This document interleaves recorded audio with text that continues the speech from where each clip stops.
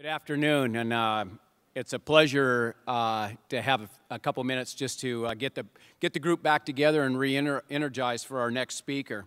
As Hunter said, my name is Andy Thulin. I'm the Dean of the College of Agriculture, Food, and Environmental Sciences. I took that position in as a permanent dean July 1st, so it's been a short time, and we've had a lot of fun in the short time. I'd like to first thank Hunter Francis from envisioning this event and working to bring together experts from not only from San Luis Obispo, but from across the state to participate this morning and this afternoon. It's a very important topic, and I'm very energized by all the big thinkers in this room, and there's some common threads that I think are very powerful for all of us to consider. This is an especially important time for us to be discussing these topics at Cal Poly, because our college is evaluating which areas we grow in, and where do we need to grow to meet industry demand for talented employees as well as for research. One area we're focused on is growing our horticulture and crop science department. We're also in the planning phase at this time for a new set of facilities for the horticulture and crop science area. New greenhouses, new processing labs, and research labs. So to kind of get develop the vision and then drive this vision with our facilities to support our students and our faculty for success. We're also trying to keep up with consumer and production trends, and we've been hiring some new faculty. We're really focused on and trying to stay ahead and get caught up with some of the trends that are very quickly coming upon us, and the changes not only in the state of California but across the country and around the world. This afternoon you'll hear from more people who have their fingers on the pulse of the growing packaging and consuming of food. Including those speakers today is California's own Secretary of Agriculture, Karen Ross. I've known Karen for several years, and there's nobody more passionate about food systems and agriculture than Karen Ross. But first I'd like to introduce Kathleen Carley, San Luis Obispo's Division Manager of Health Promotion within the Public Health Department.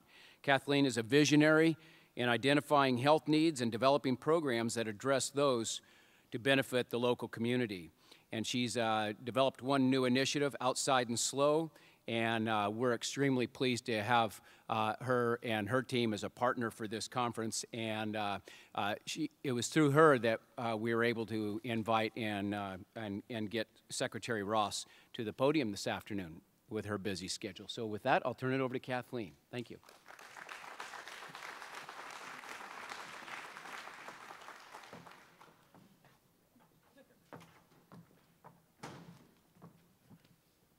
Thank you. It's hard to believe, but Heal Slow, the County Obesity Prevention Coalition, has been in existence for almost 10 years. Since its inception, our many community partners have been working on things that you would expect an obesity prevention coalition to work on. We've been teaching children and their parents about healthy eating. We've been doing food demonstrations and cooking classes, encouraging fitness, and advocating for active transportation. But Heal Slow has also worked on policy issues and has advocated for changes to the built environment, recognizing that obesity is a complex issue and requires multiple interventions in order to be successful. Our first policy success occurred in 2012 when a Heal Slow work group successfully advocated to the County Board of Supervisors for a buy local policy, directing staff to purchase local produce whenever possible. This diverse work group that worked on this included the Sierra Club, First Five of San Luis Obispo County, the Central Coast Ag Network, the Center for Sustainability, and ultimately the Farm Bureau. Jim Patterson, who was our county supervisor at the time, helped our group develop a model buy local policy that was supported by all 5 of our elected supervisors. In the 6 months following the adoption of this policy, we worked with all 7 local cities, and each of them adopted a resolution in support of buy local efforts.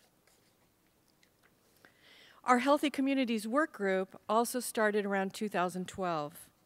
The focus of this group is the role of the built environment on health.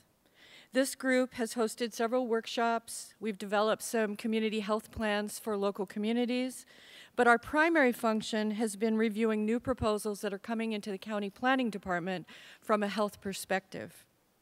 We also have a diverse group working on this project: retired professionals, medical experts, the Health Commission, Cal Poly City and Regional Planning Department, STRIDE, County Planning, Center for Sustainability, SLO Council of Governments, Air Pollution Control District, Environmental Health.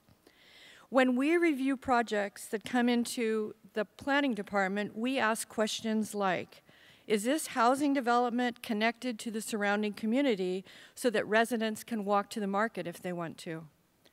Does this business have showers and bike lockers so that employees can ride their bikes to work if they want to? Are there common spaces set aside so that people can get together with their neighbors and develop a sense of community? To date, we have reviewed about 50 projects, and as the economy has improved, we've gotten busier each month.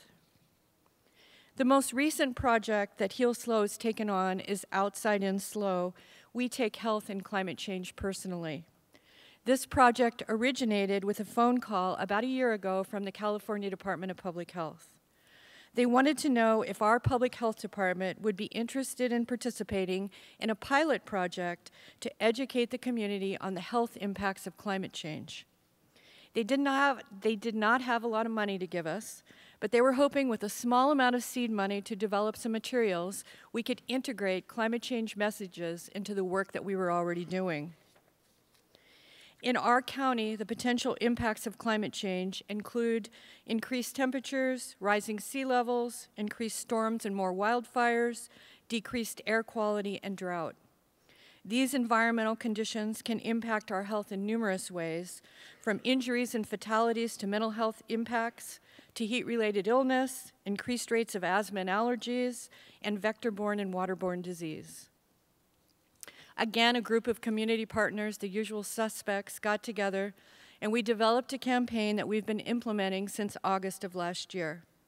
You may think, well, what's climate change have to do with obesity prevention and Heal SLO? Interestingly, the same behaviors we're advocating for in Heal SLO, eating fresh, local, organic food, using active transportation, even supporting sustainable green building practices in the projects we're reviewing for county planning department.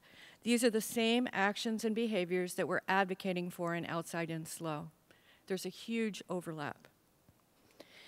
The climate scientists call these things co-benefits. In other words, it's a win-win situation. Yes, riding your bike is good for your heart. It may help your weight, but it's also good for our environment. When we originally spoke with California Department of Public Health, the people at the state said, you know, we may be able to get a speaker for you from the state level to support your efforts on Outside In SLO. Our group immediately focused on agriculture. We wanted someone to come here and speak about agriculture and climate change. And why? Well, first of all, we have a long history of agriculture in our community.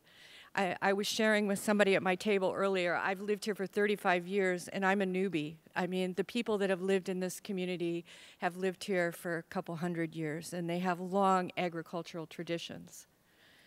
We also knew that, that Cal Poly has a renowned agricultural college.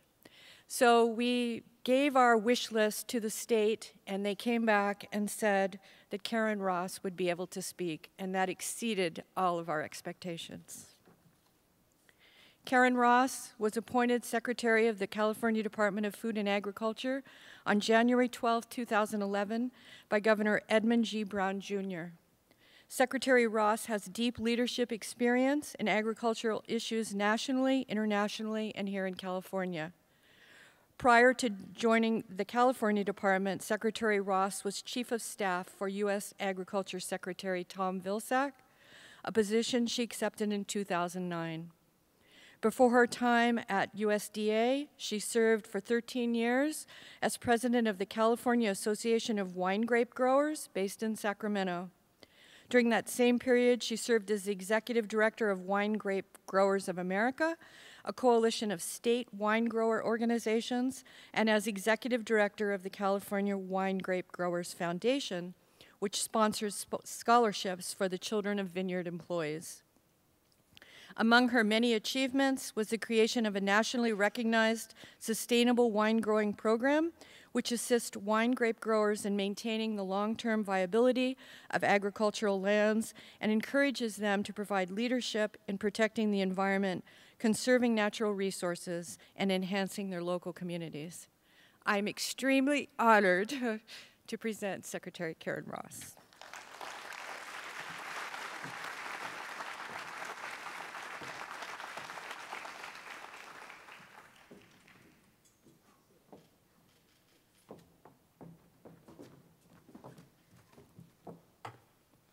Well, hello.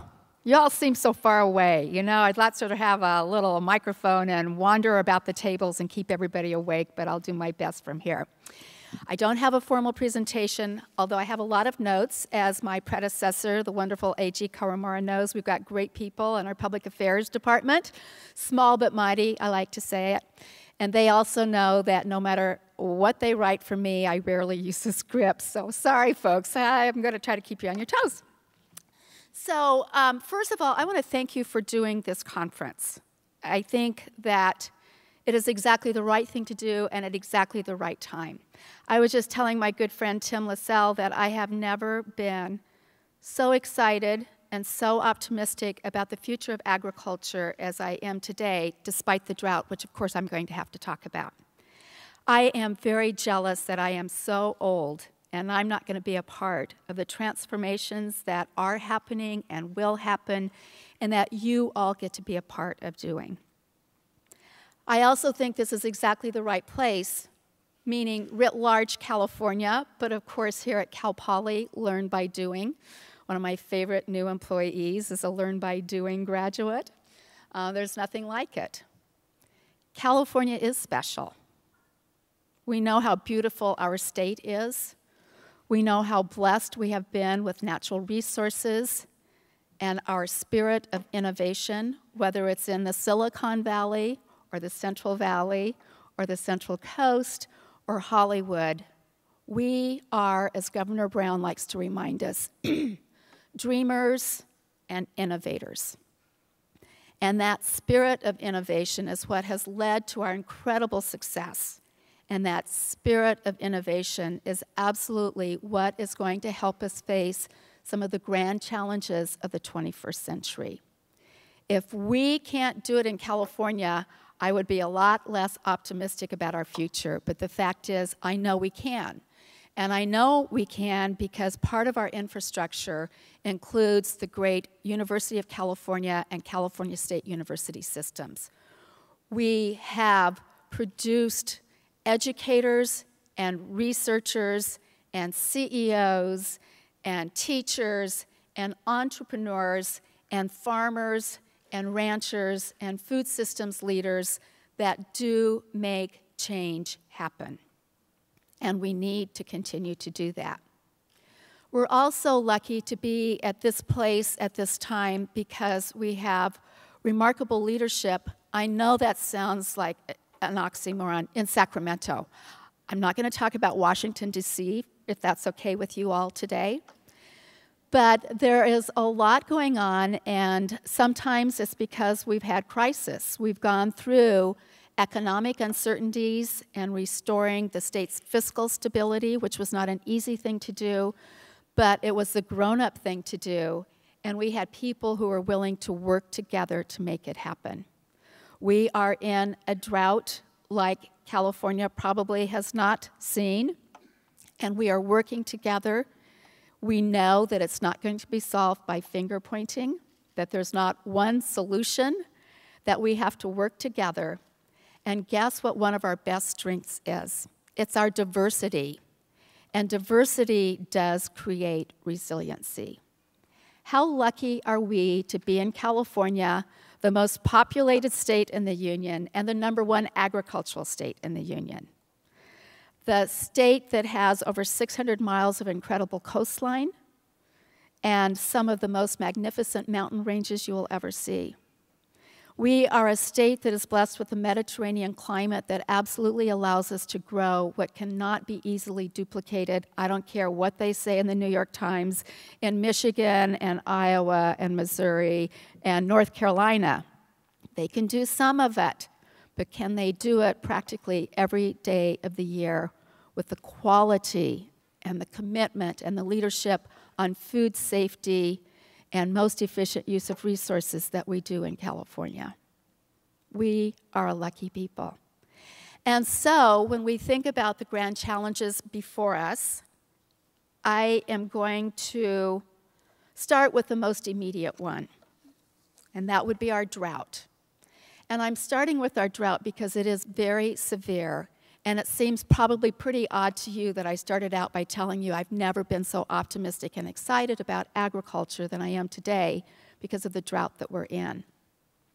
But when I look at our record of water use efficiency and I look at the tools we have before us, I know that we're going to get through this.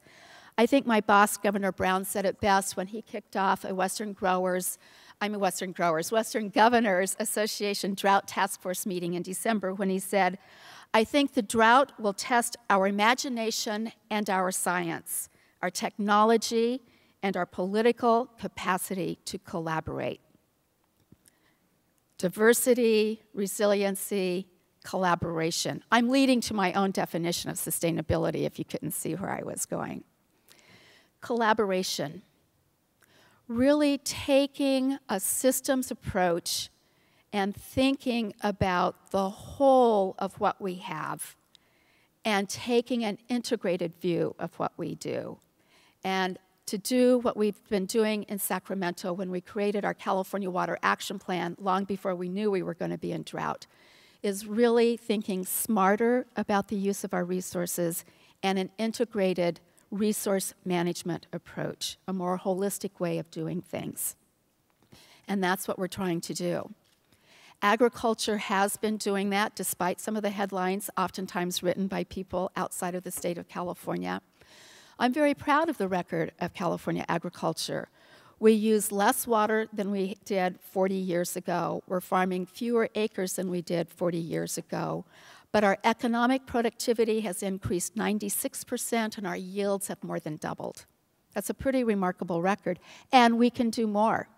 When it comes to water use efficiency, precision irrigation technology has been deployed on a little over more than 50% of our farmed acreage in the state, which shows the opportunity to improve.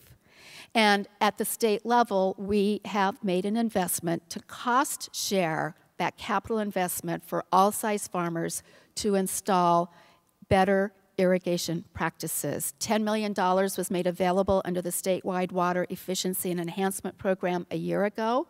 Another $10 million is made available now, and there's discussion about more because we want to make sure that California agriculture will survive this drought and be even better prepared for the next drought that will come because of climate change.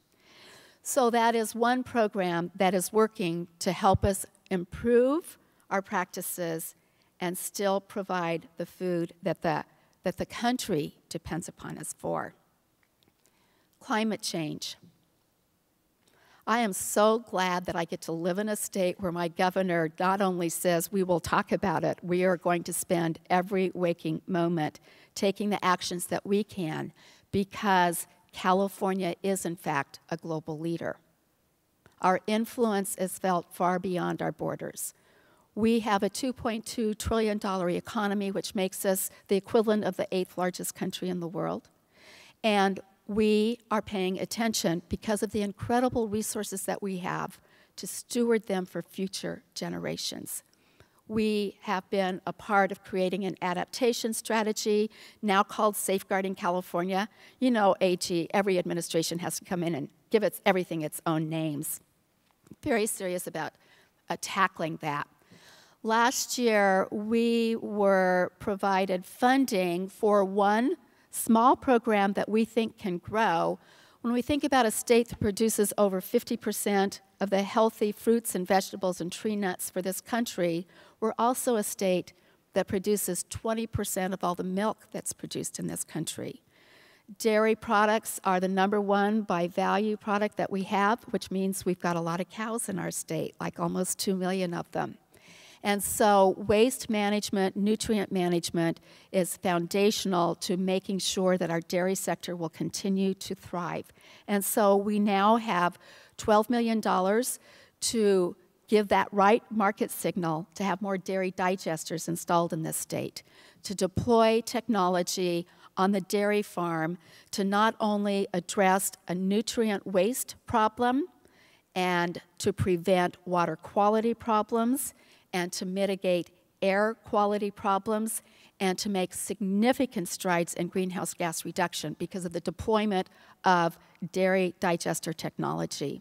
I believe that if we can continue to grow this program, we are providing the right signals after 3 years of waiting for some good decisions from the Public Utilities Commission to really see widespread deployment of dairy digester technology. Again, an opportunity to cost share with the private sector to do environmental good and produce public benefits. We, at the Department of Food and Agriculture, when we think about climate change and our careful stewardship of every input that we have, one of the most important ones are nutrients and fertilizers. Our fertilizer research education program has a 20-year record of investing in research and extending those results to improve nutrient management and preventing nitrates in groundwater. We've added a whole new interactive user database so that all 20 years of research is easily available. If you want the 30-second version, the 3-minute version, or the 300 pages of research that have been done, it's easily found on our website. And we are continuing to fund projects that will help on climate change as well as preventing any potential water quality problems from our nutrient management. So climate change is something that we are working on every day across Cabinet, and one of our newest programs that hopefully, I don't know for sure what's going to happen next week, but the May revise probably will provide some additional details for a Healthy Soils initiative. And I'm very excited. This is something that's very important to the governor. It's part of our total package for climate change and drought resiliency, to really do demonstration projects and provide incentives to improve the carbon and organic matter in our soils, to help with water retention, to really take another step forward of one of the most important ecosystems that we have, which is the one right beneath our feet. And it's amazing to me, in some ways we know a lot, and in some ways we don't really know enough about what is beneath our feet and the potential to unlock what's in our soils and improve our soil health to make sure that many generations will be able to be as productive as we have been with our soils. So next week we'll have more details of what that will look like, and we have a kickoff meeting at our environmental farming panel next Friday. It will be webcast. We will be collecting input from all of our stakeholders to build out a Healthy Soils initiative that, by coincidence or not, Renata, is being introduced in the International Year of Soils. So it is a timely topic. It is very much a part of ensuring the future sustainability of California agriculture and improving our resiliency at the local and regional level for drought and climate change. But let me suggest the most important grand challenge of our time. And I am going to refer to a report that was released about 3 weeks ago by the Chicago Global Affairs Council.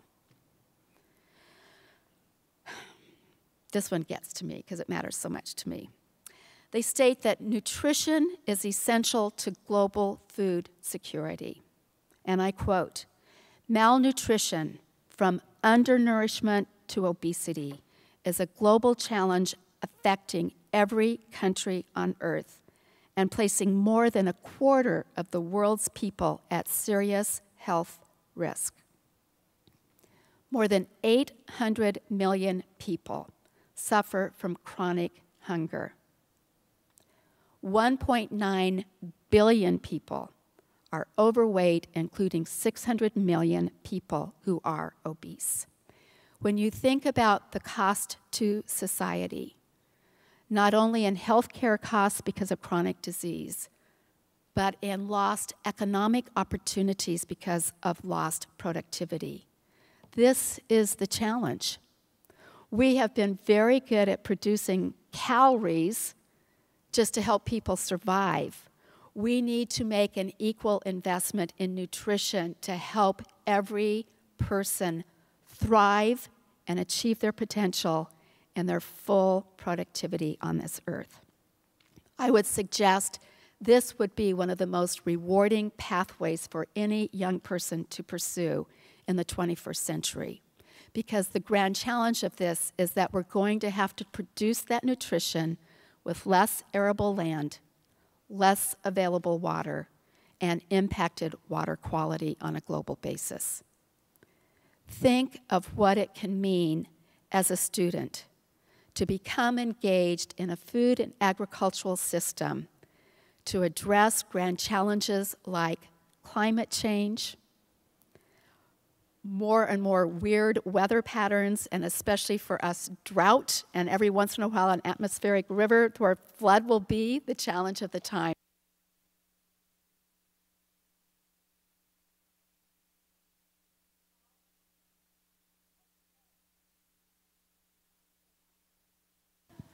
I'll get ready for some Q&A that way. Okay, I could just walk around, get rid of my nervous energy. So we will need creativity, and we will need innovation, and we will need critical thinking that will come from the next generation. And I have no doubt that because of the DNA of the people of this place, this special place called California, with great institutions like Cal Poly, working in communities that love to and embrace collaboration because we value diversity and having all viewpoints and all expertise at the table, that this is a challenge. Hunger is a solvable problem. Obesity is a solvable problem. But it's not just one thing. It's the whole menu that Kathleen talked about. So as you think about the programs that you're investing in for our future, I think you're on the right track. I know because of the great people that were on the program this morning, and I'm somewhat intimidated to follow people like Ann Thrupp and Paul Dolan, who are true leaders in sustainability and helped make a difference in the wine grape community a decade ago, that you've had lots of definitions of sustainability. But I will share with you mine, and that is that each one of us lives our lives and takes actions on a daily basis for people we may never see and a time that we may never live in. If we were to think about getting away from what's in it for me now and worked across diverse viewpoints to collaborate on solutions and made those kinds of investments, because that is for the future, for that generation we'll never get to touch. We know that is what made this country and this state such a special place. Those people who were willing to make investments in our infrastructure, those people who had a master plan for education in the state, those people who put in a water system that allowed us to take grounds and produce what few other places in the world can do. What they did for us, it's time for us to pay forward. And that, to me, is a true definition of sustainability. I could talk forever to you, but I've never learned anything by being the talker. What I want to do, and what I hope you're prepared to do, is have a very robust dialogue and lots of questions and lots of challenges to me, and including the wish list of what you should be doing when you go back to Sacramento, Karen Ross. And with that, I want to open it up. Do we have microphones that work? We have a microphone over here. So this is a great opportunity for all of us. Don't be shy. Yeah, come on up. If you don't mind coming up to the microphone, that would be great. While I'm waiting, I should mention that all of the talks this morning have been recorded. And with the speaker's permission, we will be linking those as YouTube videos on our website along with the speaker presentation. And while you're walking up, sir, one program that I meant to mention and I forgot to do, and this came out of the governor's executive order last month, is a new innovation and technology fund at the California Energy Commission. We know that Californians have a remarkable record of energy conservation, and that part of of surviving drought is for us as Californians to develop a culture of conservation and innovation with regard to recycled water use. And so, based on their track record of helping to set standards that have driven energy efficiency around this country, we are going to do the same on water application technologies to try to fast-track new technologies for water reuse and treating brackish water. And so that is a fund that we will know more about over the next month. But I think it's an exciting signal. And when I think about all this engineering things around this campus, and I know I'm going to go see the Irrigation Resource Center, this is one to keep our eyes on. That's the one thing government can do. You know, regulations tend to be laggards in stimulating change. What stimulates change faster are marketplaces, but government, through our policies and incentives, can in fact stimulate innovation and the broad application and commercialization of technologies. So I'm very excited about that particular fund, and I didn't want to forget to share it with you. Sir. Andrew Langford, Gaia University. My familiarity is with almonds, particularly in California. And I noticed that the Almond Board of California is still pushing for increasing of exports of almonds out of the state. And my question is, do you imagine that there's some sort of limit on this growth at some point in relation to the resource of water? Well, how perfect. I was just talking about my belief in markets, and that's my response to you. Markets, California farmers and ranchers grow for markets. They're not growing because this is what I feel like growing. Our land and our water is too expensive. And so we are growing for consumer demand. And the fact is, what we grow in California, like almonds, are not grown in many other places around the world, nor can they be. So California is the home of 80% of the world's almond supply. It is a healthy, nutritious, it is a nutrient-dense snack food as well as an ingredient in foods.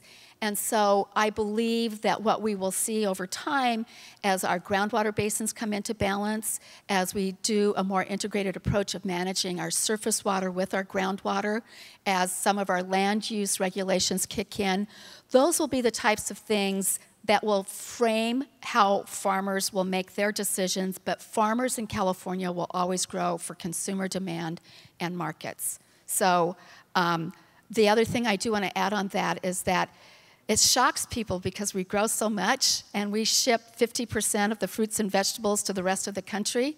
Well, guess what?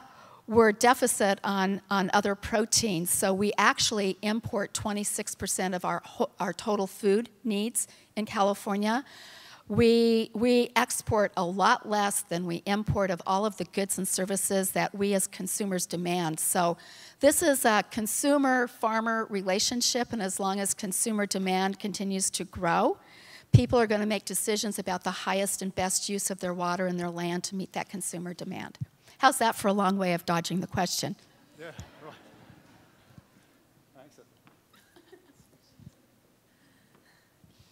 Hi there. I particularly liked your definition of sustainability because it speaks to the clientele I work with, which is children and teachers. And like you were just saying about our exporting of our farm goods, we need them to be in our own schools, the farm-to-school movement. I'm here today to speak on behalf of those type of movements, to ask your support for the farm-to-school movement and the children's garden movement and the health and nutrition of our children. And we're combining all those together, as well as with the green school movement, calling it Living Schoolyards.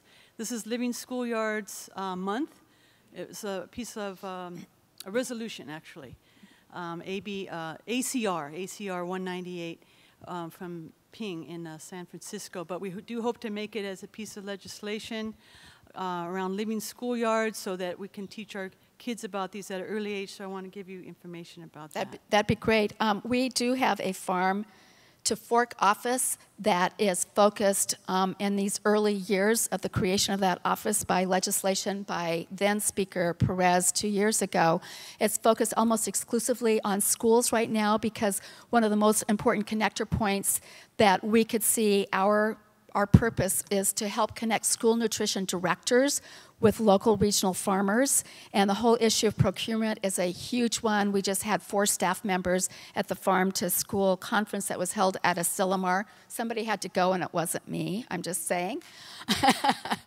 So we're big supporters of that.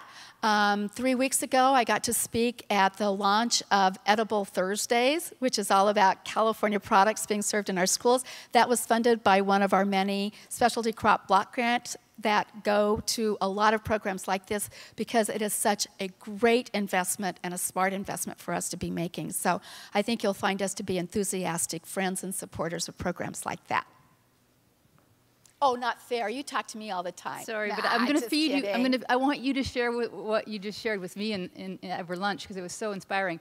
But first, I want to thank you so much. Your energy and your optimism and your zest is really fun, you know, to hear and see. And we're so lucky to have you at this moment in time. I'm the lucky one. But a couple things that I've been really excited by that I've heard from you and from others as well, I'd love to have you share. One is the Strategic Growth Council, the interagency cooperation and the breaking down of the silos. It's really exciting. And then if you could talk about the Sustainable Ag Lands program and that vision you painted about my the vision. urban Okay. edge. Yeah. I'm missing a land use meeting today. So a year and a half ago, the Department of Food and Agriculture was added to the Strategic Growth Council. It was ironic that it wasn't included in the original creation of the Strategic Growth Council, and we're thrilled to be there, and especially because I have such good friends across Cabinet who are as passionate about preserving working landscapes as I am, so Secretary Laird from the Resources Agency, Matt Rodriguez from EPA, and others.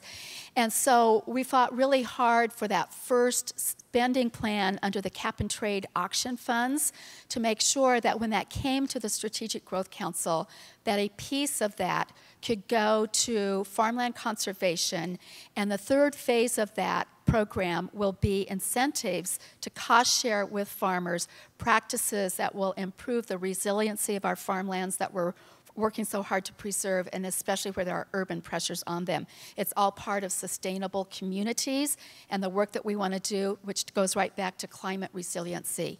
My personal vision that I believe there's huge opportunities for us to really think about hardening the urban edge of our cities. And by that, I mean doing what a county like Yolo County has done, where they've worked very hard when they say, this is ag land to be protected, we're going to protect it, and we're not going to let on any given Tuesday a land use decision to be made to leapfrog and really start a sprawl issue from going on. I believe when we want to think about co-benefits, which I'm a huge believer in, that if we would think about creating a buffer around our urban edges, and that buffer could be land available for new beginning farmers, many who may never have the resources to do a large-scale agriculture, but could do small-scale agriculture close to an urban center, close to the restaurants and chefs. AG is going to be talking a lot about that, I'm sure, tomorrow, but the exciting opportunities for urban ag and farming on the urban edge. It is a challenging place to be farming, but I think we can be creating opportunities for new and beginning farmers with a really viable business model and hardening that urban edge so that we can have mass production of food at affordable price points for those many people who can't afford much in life, as well as having that fringe around our urban edge and tying it in with our urban farming as well. So I'm hopeful that over time we will get to more and more successful models of that. I think it's a fun idea to think about. Okay, there's got to be more questions, and there are. Hi, thank you so much. I think that you're very inspiring. And my name is Leora Adler. I'm also Gaia University. And I have another question about almonds. Well, I didn't get introduced as the Secretary of Almonds. That slipped out before. I don't know. So this county, especially in the Paso Robles area, used to be the largest in the 1920s and 30s, largest producer of almonds by mostly dry farming techniques. And since the introduction of irrigation in Central Valley, they have not been able to compete. On the other hand, there are new technologies like biochar to improve soils, like compost tea fracking, water boxes to collect dew, et cetera, that we've been researching. In order to see how we could restore, I would use the word regenerate, rather than even sustainability, the dry almond farming potentials, both in Yolo County, Capay Valley, and in the Paso Robles area.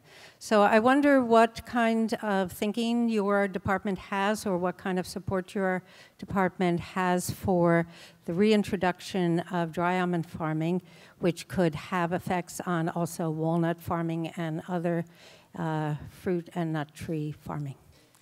So the California Department of Food and Agriculture is, with 400 crops in the state, we don't have many programs that are crop specific. But the things that you just mentioned, especially biochar, composting, this is going to be part of the Healthy Soils Initiative. Certainly, the wine grape sector has probably done as much in recent times on dry farming and doing some experimentation with dry farming than many of the other commodities that I'm familiar with. But again, Governor Brown feels strongly about this, as do I. We don't see the state as being the person that should get in the business of telling farmers what to farm, but we do, with our policies, create the frameworks that create the environment for decisions to be made by entrepreneurs based on what markets are, what their land availability is and their soils are, what their water is, and what those costs of those are, to pursue plantings for markets that fit the region where they are. So my boss has been quoted extensively in much of the public media that he does not think it's a very good idea for state government or any type of government to say, this is what you shall grow. We want to preserve that decision-making to the farmers, but the issues of land availability, water availability will drive those decisions more than any government regulation.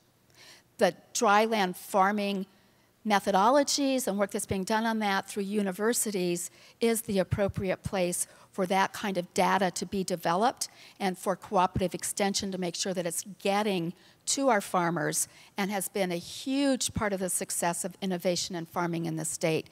The ability to translate findings in a research lab to end users has really stimulated the most innovation in farming that I know of in any place. Thank you. Yes, sir. Hi. I'd like to also echo our appreciation for your ambassadorship and how exciting it is to see how the state is getting behind innovative agriculture. But in the case of this county, we have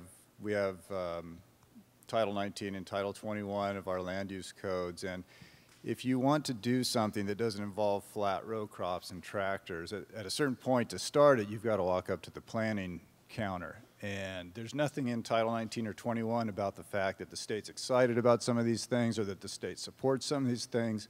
Really, I know that there are many of us who feel like there's no backup there, that there's a disconnect there. Oh, land use planning. It is a local function that probably the closest we have come, and it's being done more with incentives, is through the Strategic Growth Council. You know, there was a time you couldn't even say regional land use planning. I mean, regionalism was just like really, really, really bad. So as I see more local governments doing their climate adaptation strategies, which almost every county has done, some of these issues are being driven by that. It is very hard to start to tamper with local land use autonomy whenever a bill is introduced in the legislature. It runs into buzzsaws.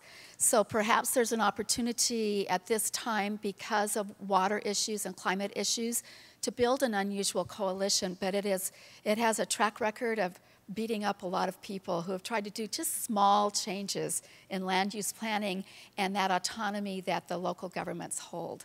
So I don't have a good answer for you, but we have seen it with climate, that it's created an atmosphere for people to really pay more attention at the local level. We're seeing that now on conservation. You know, the reason we have mandatory urban conservation measures for the first time ever is because we tried the voluntary route last year and didn't get very good participation, so then that led to a mandate this year. So it's hard to say going forward that things that we thought were sacrosanct won't be touched, but that right now I can't see it, even in this legislature, of getting a lot of traction. But I'm always open to talking to you about it and seeing where there might be some opportunities. I want some easy questions that there's good answers to. I don't know if this will be an easy answer or question. I want to thank you for all the work that you do. So this is more with labeling of food, and there's a huge debate over this. I know a lot of farmers don't want it, and a lot of farmers do want it. But what are your, what's your take on labeling GMOs on food like Vermont did? So my friend Chuck Ross is in the middle of all that. My cousin, I'll call him my cousin, Chuck Ross. He's the Secretary for Agriculture in Vermont. So obviously we've had a couple statewide battles about this. There have been a number of county battles about this. I'm not speaking for the Brown administration when I state my personal position. I think consumers feel disconnected from farmers, and that's the worst gap to have in the food system. You know, we should be closely linked. And I think what consumers want in their food system is transparency. And so I am very open to labeling or making sure the information is easily available to all consumers, however it might be. I know there are issues from a food packaging point of view of everything else by law that's required to be there, but in this day and age, practically all consumers would have access to use a scanner to be able to see everything that they want. So that kind of transparency, I actually think, is an important piece of the food system that we should not be afraid of. Do you think that the grocery store should then provide a computer or something that could pull up all the Yeah, information? when you look instead at of having, Macy's, they don't have hardly anybody at desks anymore because they've got all these scanner things and you're supposed to just take it up and know how to use it. Target has it, even in the toy division. So it seems to me that we haven't really thought openly enough about technology today, 21st century. But I will also say that we have not had, I think, the most intelligent conversation in depth about how do we use less water, how do we use less pesticides, how do we embrace technology to continue our adaptation of the best strategies, to even have a well-informed population about GMOs, what is the technology, how has it changed, how is the fact that we can now map the genome and know what traits we want to be breeding for or to breed out of things for achieving our best potential. So I would start with we need more education and a well-informed, not 30-second soundbite conversation about GMOs, and we want transparency in the food system and make it easily available for all citizens to see where that product came from, how it was produced, and who grew it. Thank you. Mm-hmm.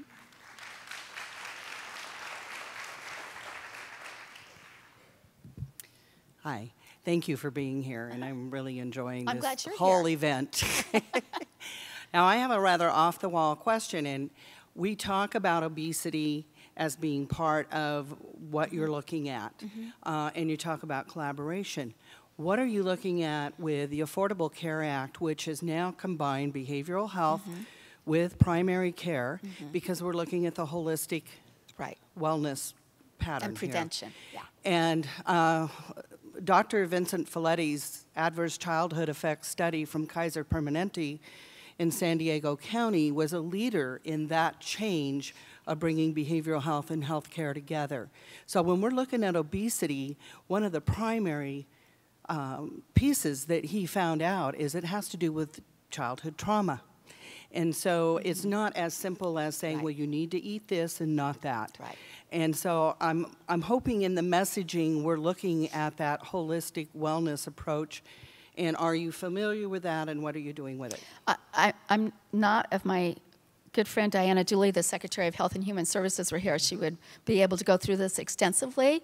But because of this shift to prevention, it's not just about heads and beds in hospitals anymore. It's about preventing chronic diseases, that is the most effective way of ensuring the better quality of life and healthcare savings. That prevention is going to be embedded. And I think actually nutrition education is going to be cool again. Okay, I'm really old, but when I was growing up, there were like home ec classes and nutrition education. And in fact, Cooperative Extension still has some of the best nutrition educators in the system, and they still do that through 4-H and youth programs.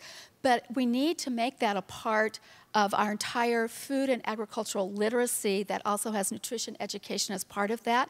And you're right, once again, it's not a single solution. Let's point a finger at that and think we've cured the problem.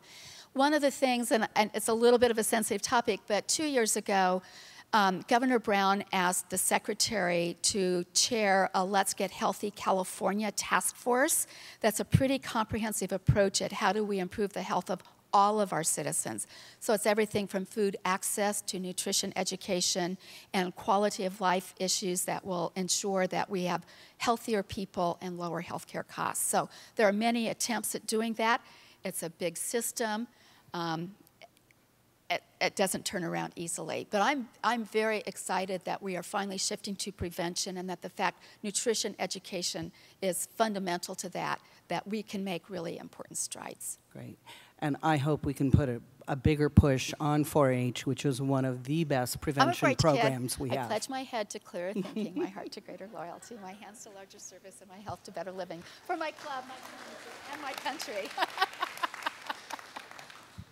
I'm a Blue Jacket envy kid because my school is too small to have FFA, so 4-H is it. That's it. Oh.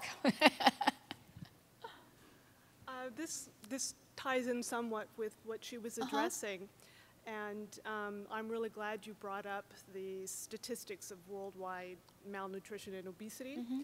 So I was wondering, how can you fight these issues when there's such a huge food and agricultural corporations with billions upon billions of dollars that are the creators of the foods that are less than healthy and contribute to the ongoing and increasing health problems of malnutrition and obesity? So I'm a big believer in personal responsibility, and consumers drive markets.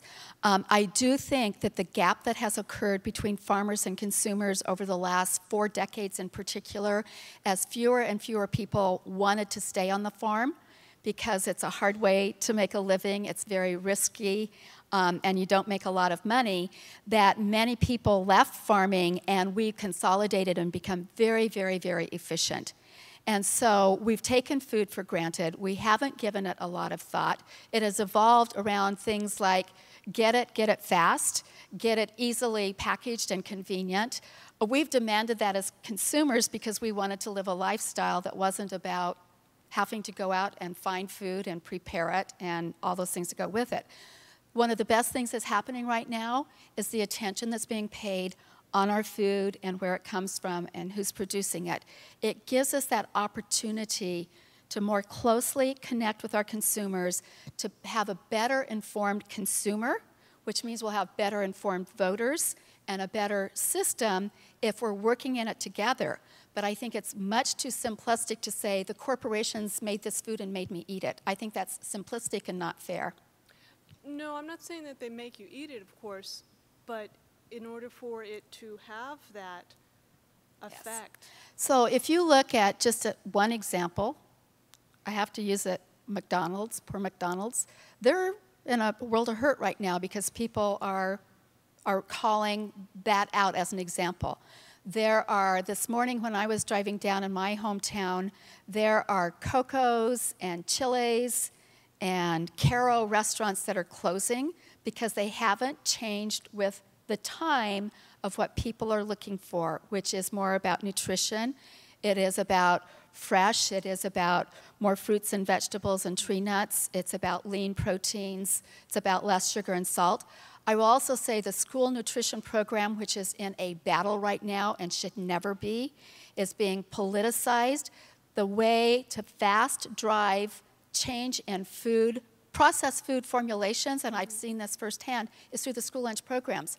When those guidelines change, people change their formulations for schools. And when it's accepted in schools, it helps lead to change on the grocery shelf. And a lot of companies have made significant changes because consumers are driving the change. So there's a lot of change going on. Yes, because I'm actually thinking more along the lines of what's on the grocery shelves. Yeah. So, thank you. Uh-huh.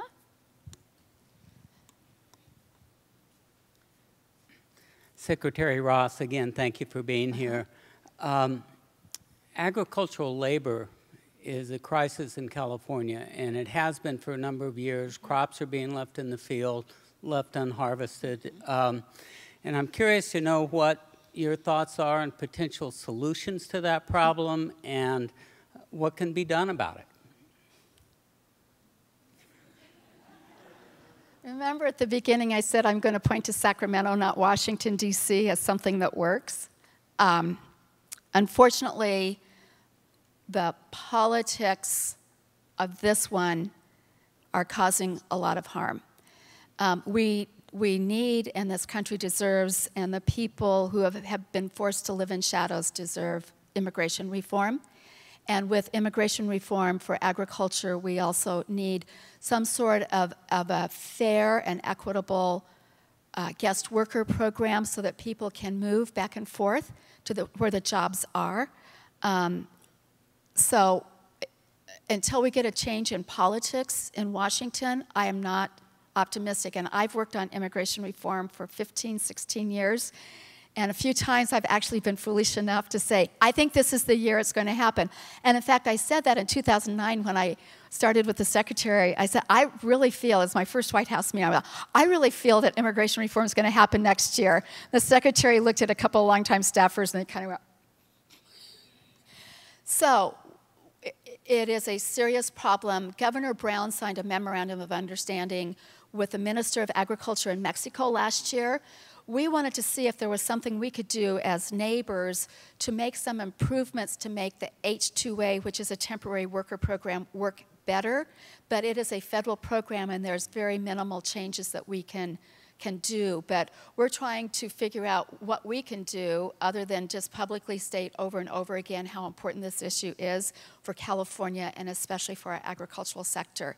I know my friend Miles Ryder, who's the CEO of Driscoll's, said last year, if it hadn't been for the drought, the shortage of farm labor last year would have been the headline news. And it's especially hard for a state where we have so many hand-grown, hand-nurtured, hand-harvested crops for us to work through this other than investments in mechanization. I'm coming back to the engineering guys.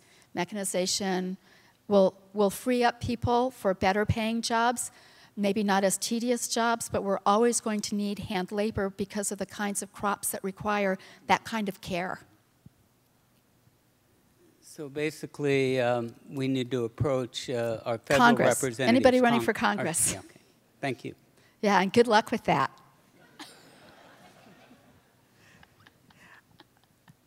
Thank you very much. I was really intrigued by your idea about the urban fringe.